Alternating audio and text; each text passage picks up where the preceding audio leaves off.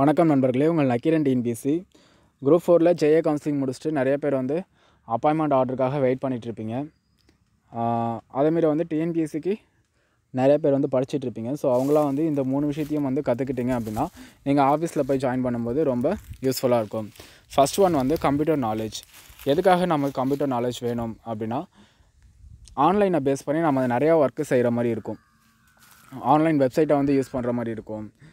ஆன்லைனில் போய்ட்டு ஒரு பர்டிகுலர் வெப்சைட்டில் இருந்து ஒரு ஃபைலை நம்ம எடுக்கிற மாதிரி இருக்கும், டவுன்லோட் பண்ணுற மாதிரி இருக்கும். ஸோ அதுக்கெலாம் பார்த்திங்கன்னா கம்ப்யூட்டர் நாலேஜ் கண்டிப்பாக இருக்கணும். ரீசெண்டாக சொல்லணும் அப்படின்னா, தமிழ்நாடு கவர்மெண்ட் IFHRMS அப்படின்னு சொல்லிட்டு ஒரு சிஸ்டத்தை இன்ட்ரடியூஸ் பண்ணாங்க. அதாவது integrated financial human resource management அப்படின்னு சொல்லி ஒரு சிஸ்டம். ஸோ அதுபடி பார்த்திங்கன்னா அனைத்து அரசு பணியாளர்களின் பணிப்பதிவேடு மற்றும் சம்பளப்பட்டியல் இதெல்லாம் ஆன்லைன்லேயே தயார் பண்ணணும் அப்படின்ற மாதிரி சொல்லியிருக்காங்க. ஸோ நீங்கள் போய் ஜாயின் பண்ணிங்க அப்படின்னா இது ரிலேட்டடான ட்ரைனிங்லாம் உங்களுக்கு தருவாங்க.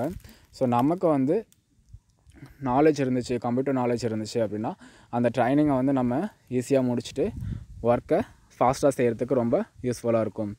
அதனால் பேசிக் கம்ப்யூட்டர் நாலேஜை கண்டிப்பாக வளர்த்துக்குங்க. ரெண்டாவது MS office. So MS வேர்டும் MS எக்ஸலும் நமக்கு கண்டிப்பாக தெரியணும். நீங்கள் ஒர்க் பண்ணுற ஆஃபீஸில் உங்கள்கிட்ட ரிப்போர்ட் ஹெட் ஆஃபீஸ்லேருந்து ரிப்போர்ட் கேட்பாங்க. ஸோ அப்படின்றப்போ நீங்கள் எம்எஸ் வேர்டு தெரிஞ்சால் மட்டும்தான் உங்களால் லெட்டர்லாம் டைப் பண்ணி அனுப்ப முடியும்.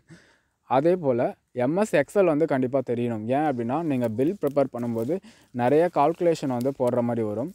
அதனால் எம்எஸ் எக்ஸல் தெரிஞ்சால் மட்டும்தான் நம்ம பில்லை ஈஸியாக போட முடியும். அதனால் எம்எஸ் வேர்டும் எம்எஸ் ஆஃபீஸும் இந்த 40 டேஸில் கற்றுக்கங்க. Next type writing. So typist மட்டும் தான் டைப் ரைட்டிங் கற்றுக்கணும் அப்படின்னு இல்லை. ஜூனியர் அசிஸ்டண்ட்டாக ஜாயின் பண்ணவங்களும் டைப்பிங் கற்றுக்கலாம். ஸோ இங்கிலீஷ் டைப்பிங் நமக்கு ஓரளவுக்கு மேனேஜ் பண்ணிவிடுவோம். ஆனால் ஆஃபீஸில் தமிழ் லெட்டர்ஸ் டைப் பண்ணுற மாதிரி இருக்கும். அதனால் இந்த 40 நாள் நீங்கள் டைப்ரைட்டிங் இன்ஸ்டியூட் போங்க. ஸோ டெய்லியும் 1 hour போனால் கூட போதும். ஸோ 1 மாதம் போனீங்கன்னா உங்களுக்கு ஒரு டச்சு கிடச்சிரும். ஸோ அதை யூஸ் பண்ணி நம்ம தமிழ் டைப்பிங் பண்ணலாம். ஸோ இந்த 3 விஷயந்தான். இது 3 கற்றுக்கிட்டிங்க அப்படின்னா ஆஃபீஸில் ரொம்ப ஃபாஸ்ட்டாக ஒர்க்கை முடிக்க முடியும். நீங்கள் ஆஃபீஸில் போய் ஜாயின் பண்ணுறீங்க அப்படின்னா உங்கள் ஹையர் அஃபிஷியல் ஃபஸ்ட்டு என்ன கேட்பாங்க அப்படின்னா, கம்ப்யூட்டர் நாலேஜ் இருக்காப்பா அப்படின்றது தான் அவங்க கேட்குற ஃபஸ்ட்டு கொஸ்டின்.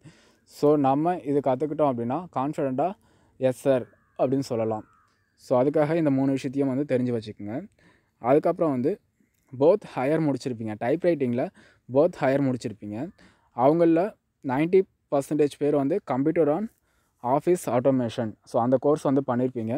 பண்ணாதவங்க ஜாயின் பண்ணி 2 வருஷத்துக்குள்ளே பண்ணணும். அதாவது தகுதிக்கான் பருவம் முடியும் முன் certificate course in computer on office automation அப்படின்னு சொல்லிட்டு ஒரு கோர்ஸை பண்ணணும் அப்படின்னு சொல்லி குரூப் 4 நோட்டிஃபிகேஷன்லேயே ரொம்ப கிளியராக சொல்லியிருக்காங்க. ஸோ இதுக்கான எக்ஸாம் ஜூன், டிசம்பர் அப்படின்னு சொல்லிட்டு வருஷத்துக்கு 2 டைம் நடக்கும். ஸோ இந்த எக்ஸாமையும் முடித்து வச்சுக்கோங்க. ஸோ அவ்வளோதான். இந்த வீடியோ பிடிச்சிருந்தால் லைக் பண்ணுங்கள், நம்ம சேனலை சப்ஸ்கிரைப் பண்ணுங்கள். தேங்க்யூ.